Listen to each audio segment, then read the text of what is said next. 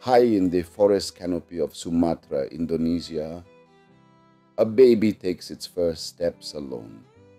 Not a human baby, not a TikTok dancer or a toddler with an iPad. This is a baby Thomas leaf monkey, and they're figuring out jungle life the hard way. At just a few weeks old, they're already climbing, balancing, and exploring without training wheels. Their hands grip tight, their eyes are locked in, but make no mistake, this is not play, it's instinct. One bad slip and gravity wins. And if they wander too far from mom, a leopard, snake, or tiger could make them disappear. In a jungle where gravity always wins, mistakes are expensive. Before we go further, let me introduce myself. My name is Wilson Sembiring. I was born in the Karo highlands of North Sumatra, not far from these very rainforests. What you're about to see is more than just wildlife footage. It's a glimpse into the canopy world I've grown up beside, and a chance to understand how our choices ripple through it. Thomas leaf monkeys may not be the most famous primates in the world, but they're among the most acrobatic and least understood. They live exclusively in the tropical highlands of northern Sumatra, usually above 1,000 meters. Places with mist, moss, and a silence broken only by the rustle of leaves. Their lifestyle is entirely arboreal, meaning tree-bound.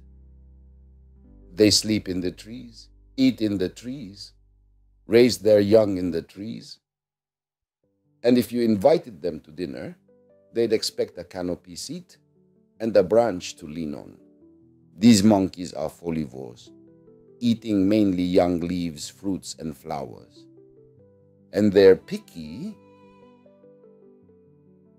This is the silvered leaf monkey, cloaked in gray, quiet in posture, and endlessly watchful. Their fur reflects the light like ash and silver, but what really turns heads is their young. Born with fur the color of a ripe tangerine, baby silvered monkeys look like they've taken a wrong turn from a Pixar film. And that bright color, it's not a fashion choice. It's a biological beacon, a signal to the entire troop. Help me, guard me, feed me. In these matriarchal groups, mothers aren't the only caregivers. Aunts, sisters, even unrelated females will cradle, clean, and protect the newborn like their own. It's called alloparenting, a cooperative system that strengthens bonds and boosts survival. The baby's orange coat slowly fades over its first few months as independence grows. But that bright beginning leaves an imprint, not just on the troop, but on anyone lucky enough to witness it. Like their Thomas leaf cousins, silvered monkeys are folivores, feasting on tender young leaves, fruits, and flowers. They rest often, digest slowly, and live high in the canopy, rarely descending to the forest floor.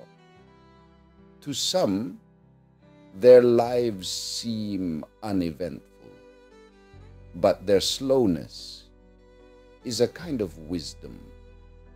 They've survived for thousands of years by staying small, silent, and above the noise.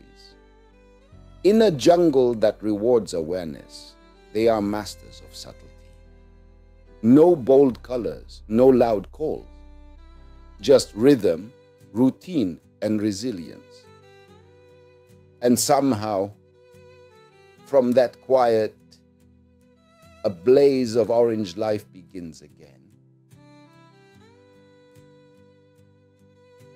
If the Thomas leaf monkeys are poets and the silvered leaf monkeys are monks, then these guys, these are the comedians. This is the long-tailed macaque, Sumatra's most extroverted primate.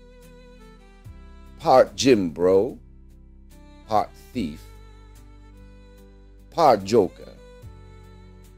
You'll find them everywhere. In forests, rivers, near villages, near your picnic basket. Unlike their leaf-eating cousins, macaques are omnivores. Fruit, check. Insects, check. Garbage bin outside your tent, sadly, also check. They live in large social groups, sometimes 50 strong, with a strict dominance hierarchy. It's kind of like high school, but with more tail biting and fewer clicks on Instagram. At the bottom, the juveniles. Small, loud, chaotic, and endlessly entertaining. But what looks like fun is serious business. These young macaques are developing the balance, reflexes, and confidence they'll need to climb trees, escape danger, and eventually challenge the pecking order. Macaques have been recorded using tools, washing food, and even bartering. One study from Bali showed them stealing sunglasses from tourists, then trading them back for fruit. Call it monkey capitalism 101, yet even the cleverest macaque isn't safe.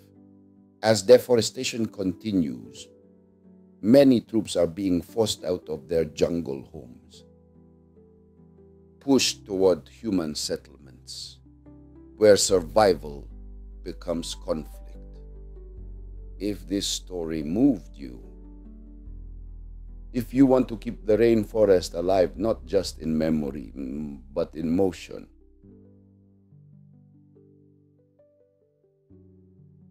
subscribe to our channel. It takes one click to protect what takes centuries to grow. And if you like this video, give it a like. It tells the algorithm these monkeys matter. And maybe, just maybe, they'll earn a few more seconds of the world's attention. Thanks from all of us on the orangutan-stem team. I hope you enjoyed our video and check out our channel.